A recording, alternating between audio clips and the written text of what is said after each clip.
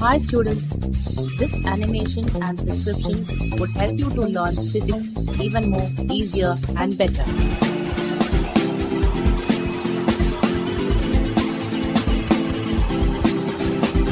So please do watch it and enjoy learning physics.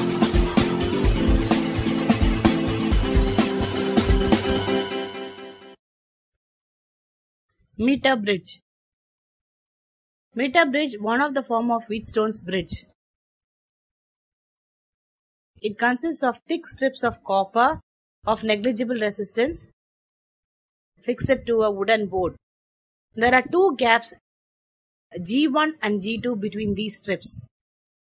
A uniform manganin wire AC of length 1 meter, whose temperature coefficient is low, is stretched along a meter scale and its ends are soldered to two copper strips. An unknown resistance P is connected in the gap G1 and a standard resistance Q is connected in the gap G2. A metal jockey J is connected to B through a galvanometer G and a high resistance HR, and it can make contact at any point on the wire AC.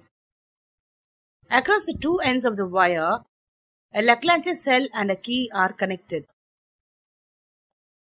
Adjust the position of metal jockey or meter bridge wire so that the galvanometer shows zero deflection. Let the point be J. The portions AJ and JC of the wire now replace the resistances R and S of Wheatstone's bridge. Then P by Q is equal to R by S equals R into AJ by R into JC,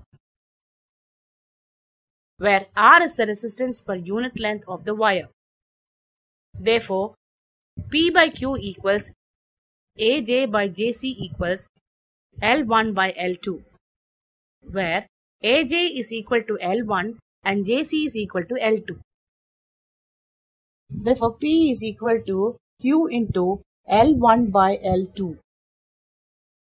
Though the connections between the resistance are made by thick copper strips of negligible resistance and the wire AC is also soldered to such strips, and a small error will occur in the value of L1 by L2 due to the end resistance.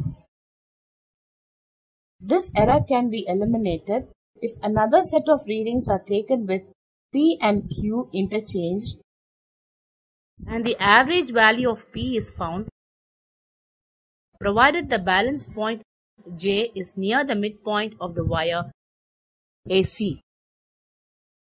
Thank you for watching. Please subscribe this channel for more videos.